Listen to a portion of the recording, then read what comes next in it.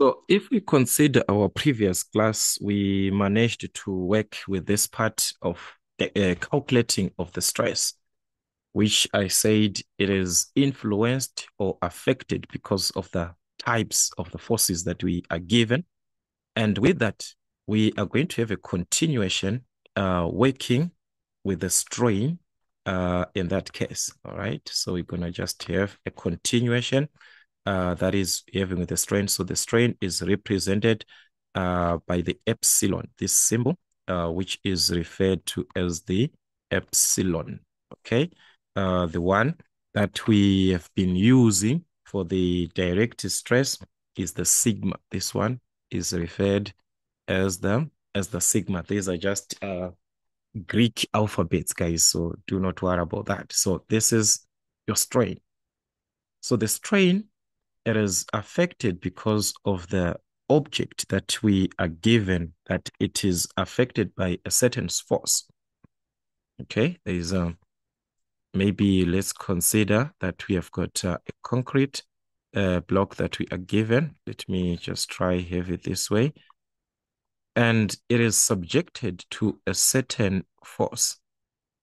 Okay, its cross-sectional area is being subjected to a certain force. Remember, this object will be having its length, this and that. All right. So there we're gonna have our this part going back. All right, something like that. So it can be affected, the whole section, like the length can be affected of this object. All right. We are referring to its length. So this length here can be affected, can be extended. Once this length is affected, that way there is now an extension in terms of the length. There is an extension. The length is being extended. This is best to describe the direct stress. Direct stresses, they change the length of the component. They do change the length of the component. And as we do know, this change in length is very, very small, that it can't be even noticed by a human eye. Very small. So that extension, just going to call it X, change in length, extension that is being brought. So this is part where the area is being affected depending the section that you're given. You have to find its area when you are to talk of the stress. All right. But for the strain, we talk of the change in length. So it follows that the strain is equal to the change in length, which is our extension, over L, which is representing the original length. So this is the change in length. Talking about the change in length. This is our original length. This is what we have. So this is length, this is length. So therefore, this does not have the units, because if we use meters and meters, they will cancel. If you use millimeters over millimeters, they will also cancel. So also it does not affect to say which length are you using, the length that you're using. If you're using millimeters, also use millimeters. For strain, does not affect. So at the end, we can see that we do not have units. There are no units there. So there must be a change in length related to the original length for us to talk of the strain. So with this, guys, and what we had before, we are going to continue making calculations. Like I say, this is stress and strain at the same time. So you must remember what we talked about in our previous class. The first question that we are having, we have got the information that a concrete block, 600 millimeters long and measures 200 millimeters along each side, Okay. you have to be careful there. Remember, I was talking about the issue of the block there. This is the area and the length. So this is the condition how it is going to be like. This is the condition of how it is going to be like. There's a section that is affected, which is the area and the length on the other part. So it's a square. This one is 200 millimeters along each side, like 200 millimeters here, 200 millimeters here. So it's a square. But the length is taken now to the other part, other section, because definitely you're going to be having another section there. There's going to be another section. So to that section that you are going to have, they are saying the length to that section, the length that is being taken is the one that you are given as what? The length is this one. The 600 millimeters long. That is the original length that you're given there. It is the length, which is same as if you divide by 1,000, that's 0.6 meters. Then each side, they're talking about this one. Along each side, this is the area, the section, like the section of the square that you'll be seeing there. So there is 200 millimeters here. There's also 200 millimeters here. In meters, this is 0.2 if you divide by 1,000 in meters. So this is like what we are given there.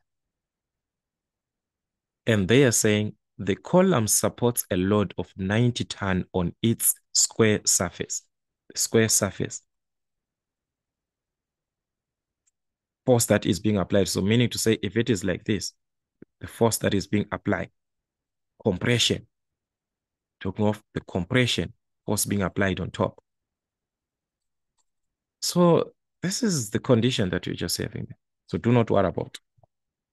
Just understand like the presentation that you have so that it will be easier for you now to take your information. As you are taking your information, you know that this is your length. How long? That's the length. So you've got 0.6 meters. If you convert to meters, then this is for the area. Since each side is given, that's the area that we are given. Remember, it's a square. Area of a square is what? Side times side in our mathematics. So it is the area, 0.2 meters long each side. So it's 0.2 times 0.2. You are given the area there, side times side. They are simply giving you the area from that information. So this was going to give us 0.04 square meters. We have already converted this to meters. So it will be in square meters. 0.04 square meters. You're given area there of each. I mean the area of the square surface. And they are saying the column supports a load of 90 ton. This is the mass that we are given, not the force. Us, we need the force. So what are you going to do with the mass? 90 ton. Remember a ton, 1,000 kilograms. So what about 90 ton? What are you going to do? Multiply by 1,000. So that's 90,000 kilograms. You are given the mass, not the force. So what is the force? Mass times the gravitational acceleration. So we have that mass, 90,000 times 9.81. So that was going to give us the force that is being supported by this concrete, by the square. So that was going to give us 882,900 Newton. You have the force applied. So from our calculations or from this data that we have, is length, is area, is also force. This is what we have. So the question was, calculate the compressive stress in the column, ignore the mass of the column itself. This one, ignore the mass of it. Just going to consider the mass that we're already given of what it is supporting. Calculate the compressive stress. So from our previous calculations, said stress is simply taken from force over area, where the type of force is the one that affects the type of stress. compressive. So we're talking of what? The compressive stress because of the force that is being applied. But the formula does not change. Okay? So the formula does not change. So we're talking of the stress in that case, which is equivalent to the force over what? Area. Are we having this? We check we've got everything. Force is given. We calculated. That is 882,900 over what? Area. We calculated this also. 0.04, or you just multiply 0.2 times 0.2. Like I said before, yeah, as you're talking of the stress, calculating the stress, your answer is in megapascal. So to convert this to the megapascal, simply multiply by what? 10 to the exponent of -6. Your answer will be automatically in megapascal. The moment you do this, your answer will be automatically in megapascal. So that was going to give us 22,0725, something like that, which is 723 megapascal. You've already converted this answer that you're getting. It's already been converted to megapascal by multiplying by this. So we have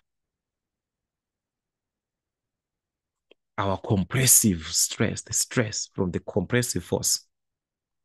On B, they're saying if the concrete block becomes 0.5 millimeters shorter, what is it? There's a change that is happened in length, an extension. It is extended, coming back, the change in length. So we are given that it is 0.5 millimeters. The change, the extension, calculate the magnitude of the strain. So as we do understand that the strain is equal to the change in length over the original length. So like I said before, if we are to use the meters, we are supposed to also use the meters. If you use millimeters, use millimeters. So the original length, this one, it was 0.6, which is same as what? The 600 millimeters. If you choose to use this in millimeters, meaning so you're going also to maintain the millimeters. Remember, I talked about this, that it's unitless. It's unitless. No units. So the units that I choose here supposed to be maintained. Okay, so if I use the millimeters, that's 0.5 millimeters. I'm supposed to use the original length given there. How long that is the length. So this and this will cancel. So that is our strain. So in that case, we were going to obtain, that's a lot of decimals that you're going to have here, 0.000833333, and so on and so on. So we can just write this to any decimal. Just move the commas, like I said before, 1, 2, 3, 4, until we get a whole number there. So that's 8,333 times 10 to the exponent of -4, depending with the way that you want to write it as. But that is your strain from the change in length and the original length. It can be calculated. So questions can be like that. Another part we are given, in this case, there is a round steel rod or has a diameter of 30 millimeters. So according to the information that you're given, there is a diameter 30 millimeters, which is simply, if you divide by 1,000, that's 0.03 meters. And a length of 700 millimeters. By 1,000, if you divide, that's going to be 0.7 meters. Then the rod hangs vertically and supports a load. It is supporting a load of what? 40 kilonewton hanging from it. So that is the force. 40 kilonewton. So this is what we have. And with this information, they are saying calculate the tensile stress in the steel. So still back, guys, the stress. From where? The force over the area. Are we having the area? From the diameter. Once the diameter is given, remember that area is pi d squared over 4. So meaning to say, as we are to calculate this, we can even substitute and have this as the force over what? Pi d squared over 4. And just substitute this at once. As we are now used to this calculating of the area, yes, you can do that. But now let's try to get used to this. So the force is given 40 kilonewton over what? The given area, that is pi times the diameter squared, 0.03 squared over what? Over 4. So this whole part is going to give us the stress. And in megapascal, how are we going to convert to megapascal? Times 10 to the exponent of -6. Our answer will be in megapascal. So that's it. So from there, you're going to obtain 56,588 megapascal as your stress, tensile stress. All right, another question. Calculate the strain of this rod if it becomes 0.189 millimeters longer owing to this rod. Meaning to say there is an extension given there, x, change in length. So with this, we can calculate our strain. So the strain is what? Change in length over the original length. So the change in length is already given, 0.189 millimeters, meaning to say the original length is supposed to be in millimeters also. So we use 700 millimeters. Same units. If you choose meters, also use the meters on the other one so that this one and this one can simply cancel. So you're going to obtain 0.00027 as our strain. So we shall have a continuation on this part, working with the type of stress, that is the shear stress and the shear strain in our calculations. How do they affect our calculations? That will be for our next class. Till we meet again.